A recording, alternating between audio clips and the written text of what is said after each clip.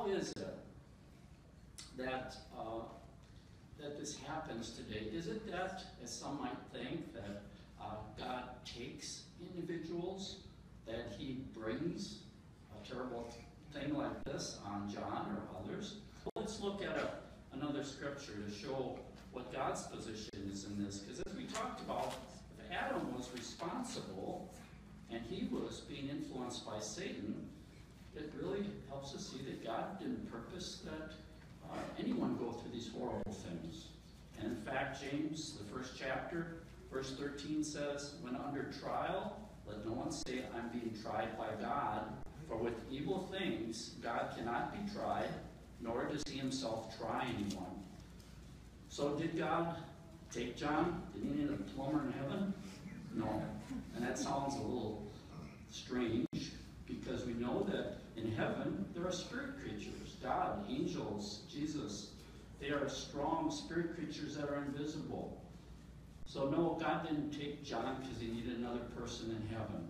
But rather, the sin and death we all inherited had effect on John, and we all feel bad that it was so premature. But now what about, getting back to that original question, are we going to see John again? What about seeing any of our dead loved ones? Well, turn to Acts chapter 4, if you have a Bible. There is the provision made to make that possible. Acts 4, and verse 12. It says, furthermore, there is no salvation in anyone else, for there is no other name under heaven that has been given among men by which we must get saved. Well, what name? What person?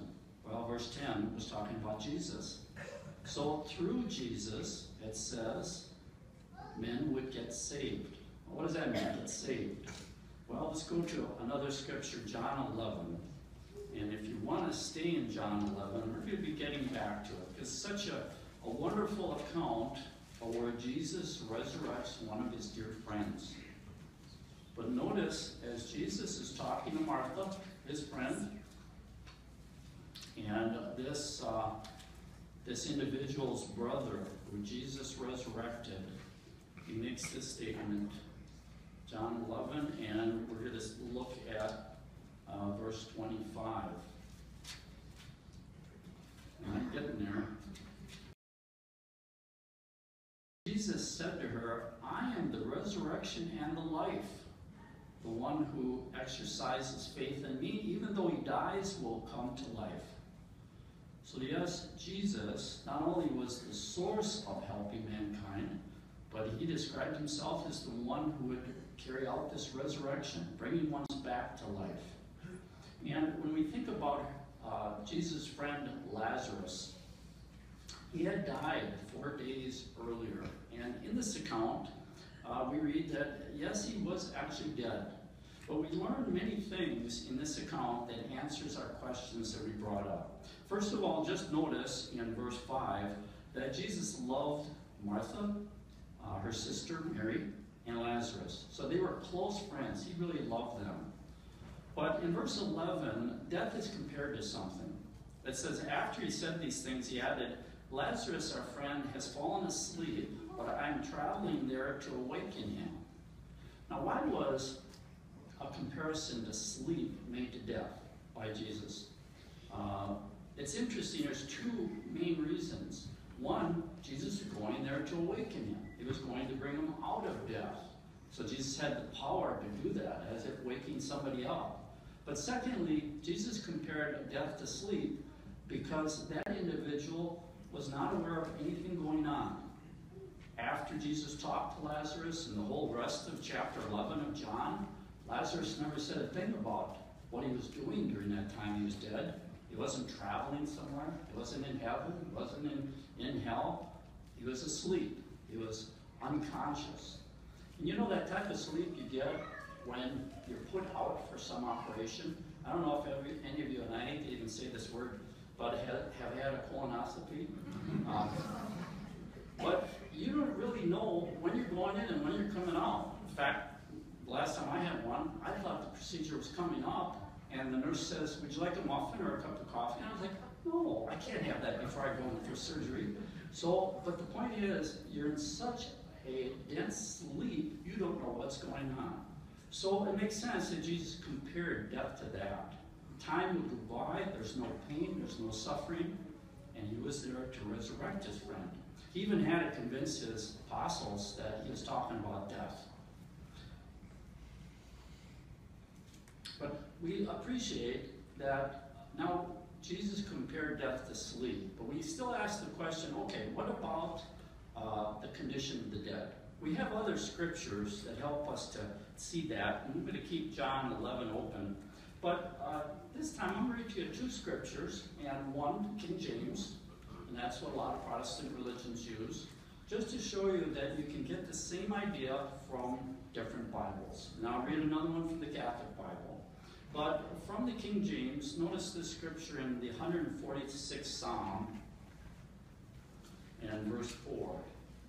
And see if it doesn't describe a condition of somebody being dead as being unconscious, not feeling anything.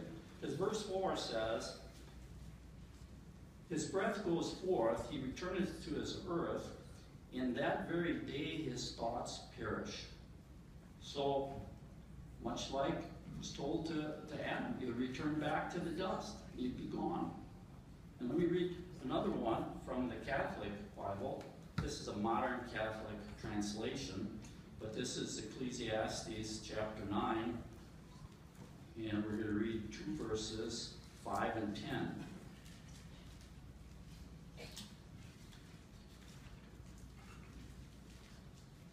Okay, verse 5 says, for the living at least know they will die, but the dead know nothing.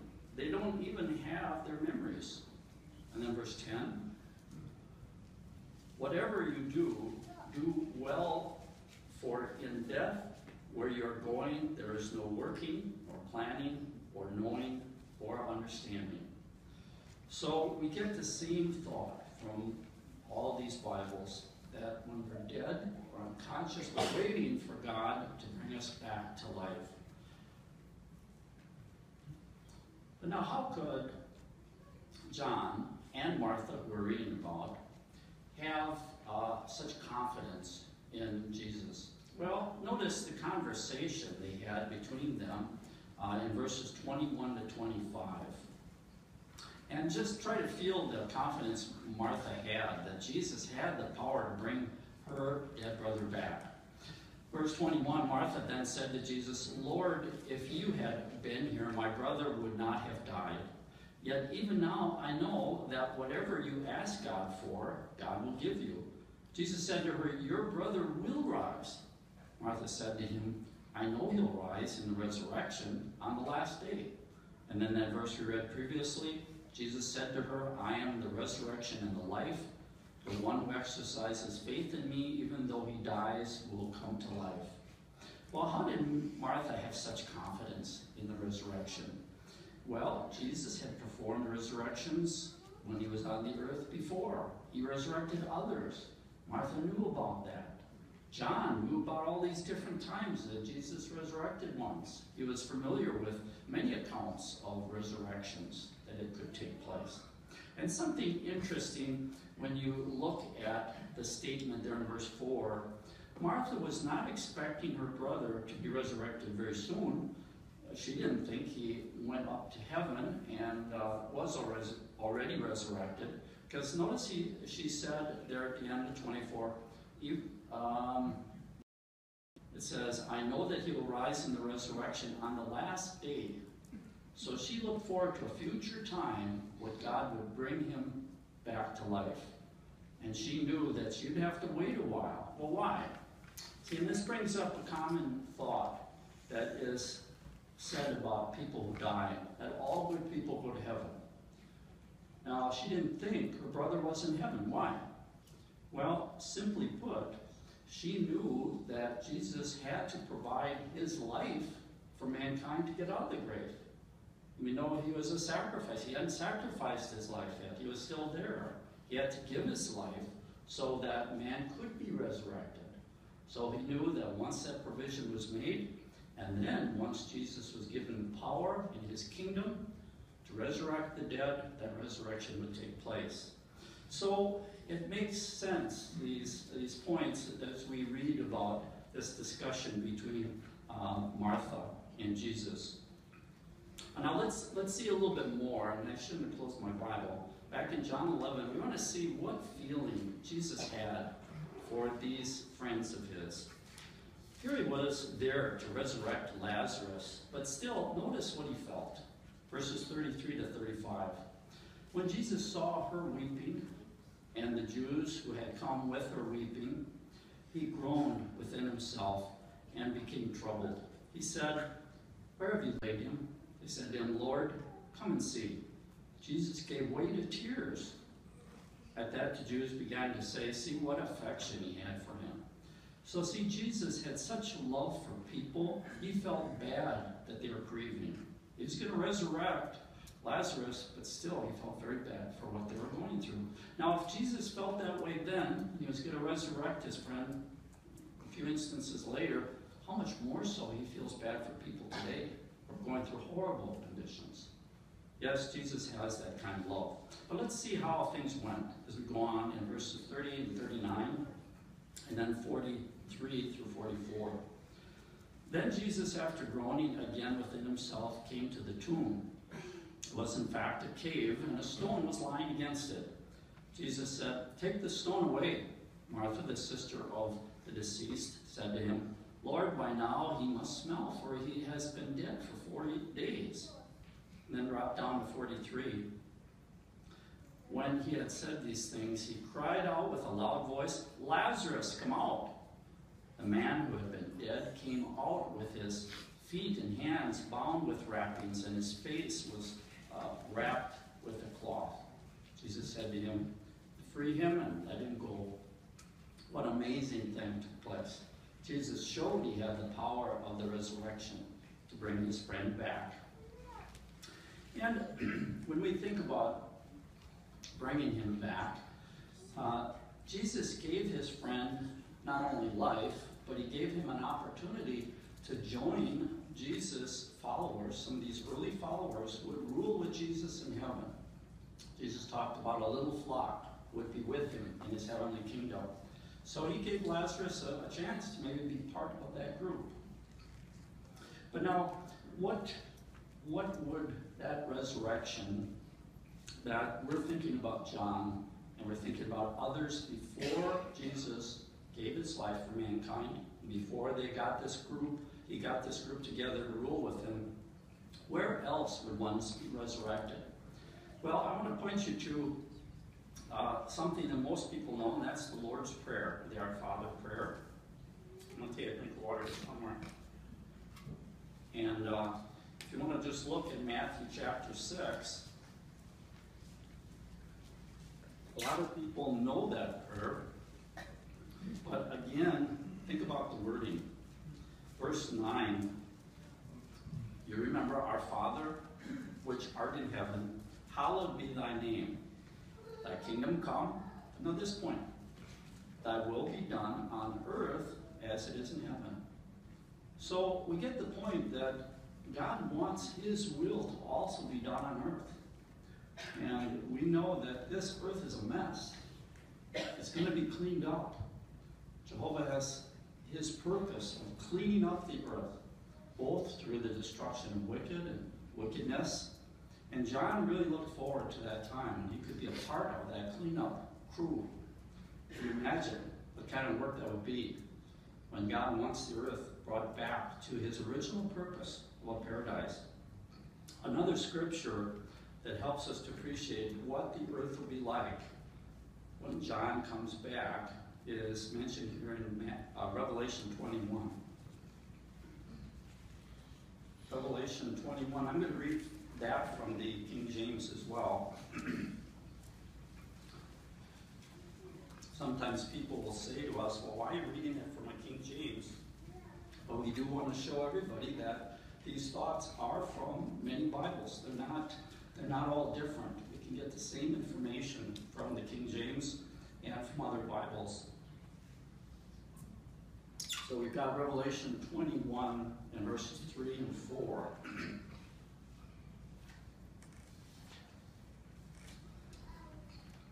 There it says, "And I heard a great voice out of heaven saying, Behold, the tabernacle of God is with men, and he will dwell with them, and they shall be his peoples, and God himself shall be with them, and be their God." Now, just taking this first verse, maybe remember the tabernacle the Israelites had, that was a tent, and it was used in worship of Jehovah, but it showed that Jehovah was present with the Israelites. So it wasn't that he was right there standing next to them, but he was protecting them and helping them. In fact, if you were invited into someone's tent back in ancient times, you were guaranteed that you'd be taken care of. You'd have hospitality, you'd have safety, and so forth. So here it's saying God is going to provide this tent over mankind. What's the results? Verse 4, "And God shall wipe away all tears from their eyes, and there shall be no more," you know what? Get my glasses. The print in this King James is just small enough. No excuses, right? Verse 4, "And God shall wipe away all tears from their eyes, and there shall be no more death, nor sorrow, nor crying, nor shall there be any more pain, for the former things have passed away." Now, look at those things that will be removed. Are those speaking about things in heaven? No, there was never death or sorrow or sickness in heaven. So again, it's referring to the earth and the blessings that would be provided on the earth. You know, an ancient individual who lived many years ago by the name of Job looked forward to an earthly resurrection. And again, because he lived before Jesus provided the ransom sacrifice, he was looking forward to be resurrected to the earth, not to go to heaven. But let's read about what Job said about the resurrection.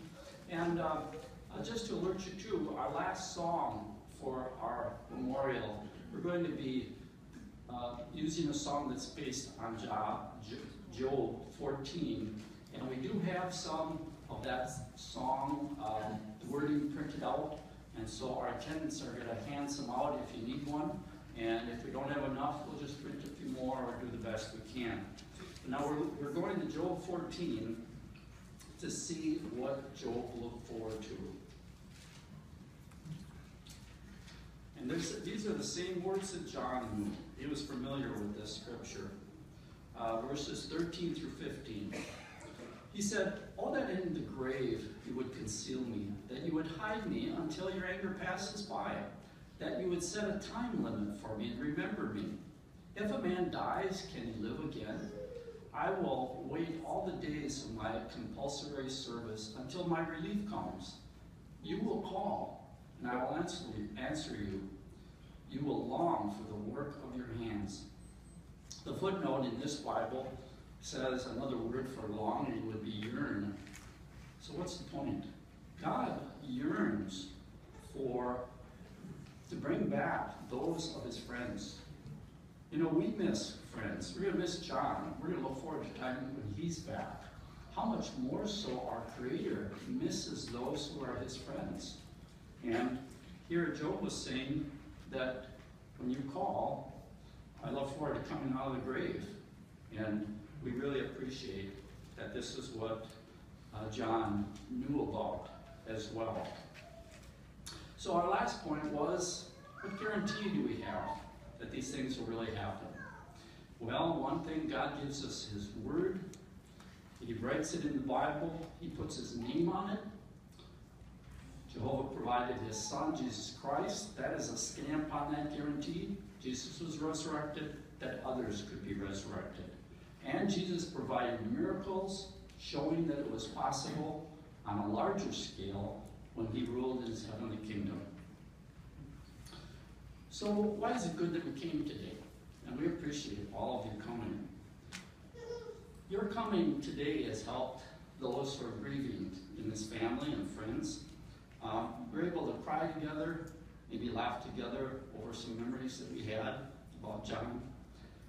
We all need to do as John did Remember when you bought that card for Erica?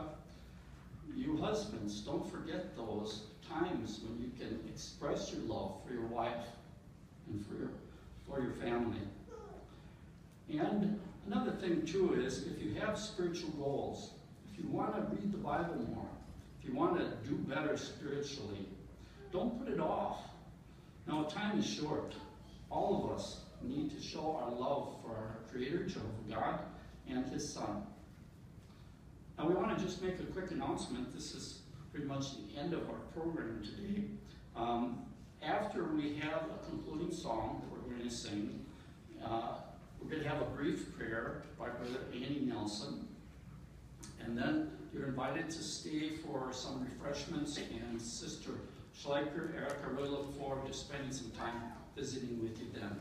She was really hoping that she could make it through this memorial service and then spend time with you, and then she can let the tears flow. So, but if you'd like to, you can stand to sing this song, and it's in a songbook. It is Song 111. You don't have to stand if you don't want to. And the title of the song is He Will Call, and then we'll have Brother Eddie Nelson give a brief prayer.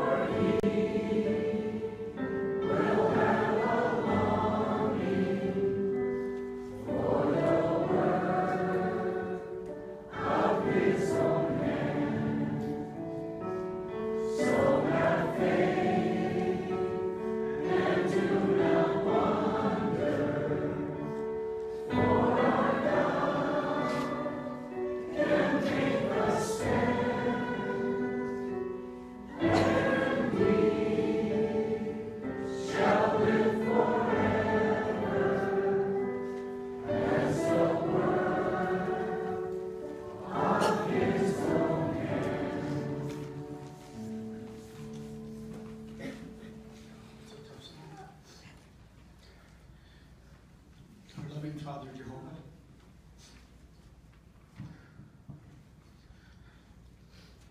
We petition you. We thank you, Father, that we have the hopes for the future. The resurrection hope is so wonderful.